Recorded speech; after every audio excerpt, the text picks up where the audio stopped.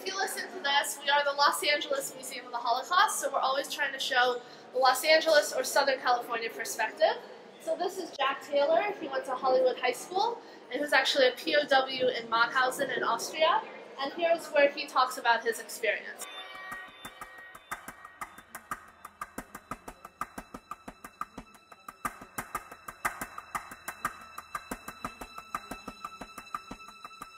Museum. This room is called The World That Was. So this is where we talk about Jewish life before the war.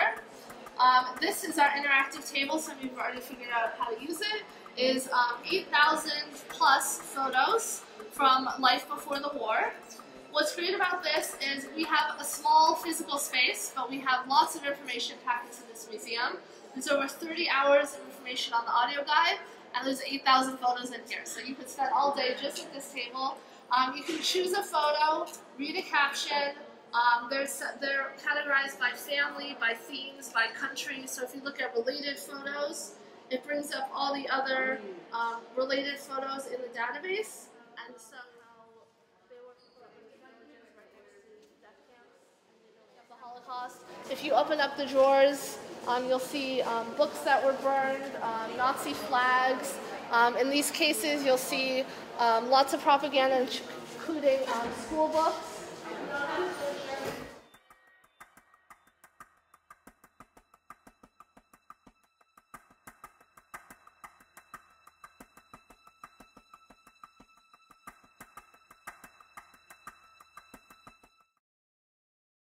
You know anything of my children? Like I say, a boy like you ago, I said, no, I don't know nothing because I prende all country, different trucks. About my husband, I don't know what happened to him too. Because I said, about Daddy and Mommy. I said, no, I don't know what happened to Daddy and Mommy too. But I already knew what happened to Daddy and Mommy. One day I was going to the coal mines, I was 7, 8 chimneys burning away 24 hours a day. At the time I didn't even know what a crematorium was. Was a furniture next to me was there before me. I don't speak any Yiddish, I asked him in Hebrew. And I asked him, what's those chimneys burning away? From where I come, I was a partly Jew, we don't speak Yiddish. But today I know, at the time I didn't. So, what's those chimneys burning over there? He said to me, you don't know what it is? No, I don't. He said, this is the crematorium, says where your parents, your grandparents been sent there to be cremated.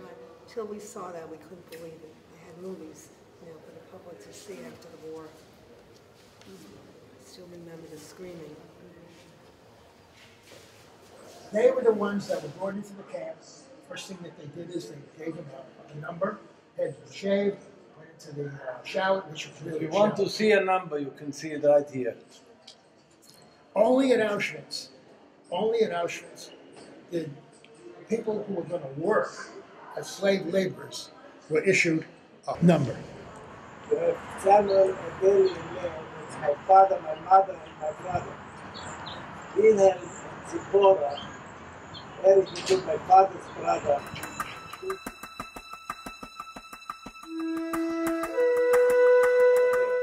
The final transport of 10,000 Jews. In March 1944, I was between them. In early July 1940, Dr. Joseph Mengele, Angel of Death, selected 89 of the Birkenau boys, I and my cousin between them, between the ages 14 and 16. They didn't take my money.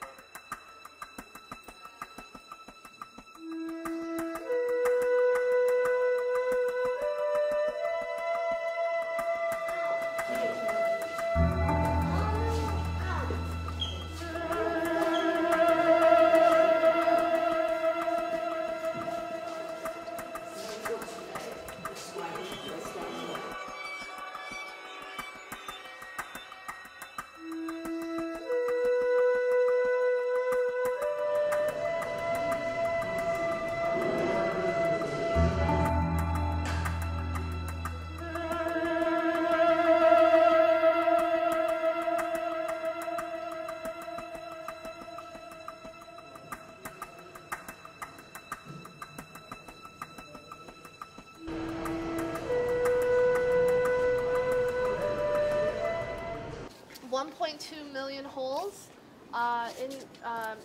drilled into the cement of different sizes to represent different ages of children. There's varying estimates of how many children died during the Holocaust, but it's between 1.2 and 1.5 million, so we did 1.2 million. because we have limited space. But the idea is like going to the Western Wall in Jerusalem, is that you can, now that we've been on our tour, we have names of children who have died in the Holocaust. You can kind of write a note or a prayer or a reflection on your museum experience and put it in the wall. If she looks familiar to you, that's because you've either seen her in The Last Days, Swimming in Auschwitz, or of course that famous film, Freedom Writers. So without further ado, Renee Firestone. Well, let me tell you that the 27th of January 1945 was the liberation of the most infamous extermination camp in Poland called Auschwitz. By the way, this is the camp, of course, where my mother was gassed, my little sister, whose picture is enlarged at the end of this poem, who was murdered there, and where I spent 9 months myself.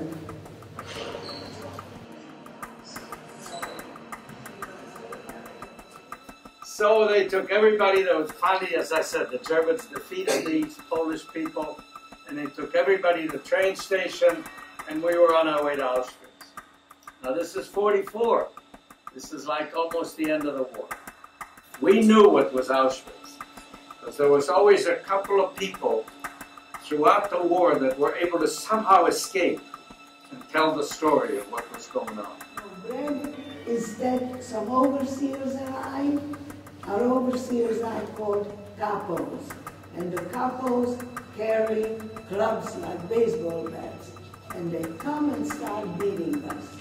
They don't tell us what they want from us, what should we do. They just start beating and pushing and shoving all day long. This is going down.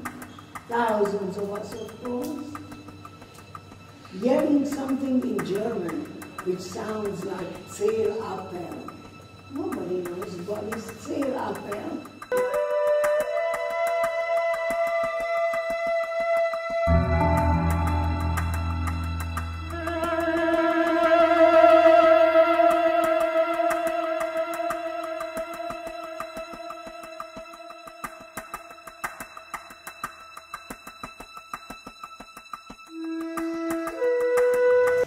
They explained to me that, of course, I am not in Germany. I didn't come here to work, that I am in the largest extermination camp in Poland called Auschwitz-Birkenau. And that nobody leaves this place any other way but through those children. And at that point, I knew that we are doomed.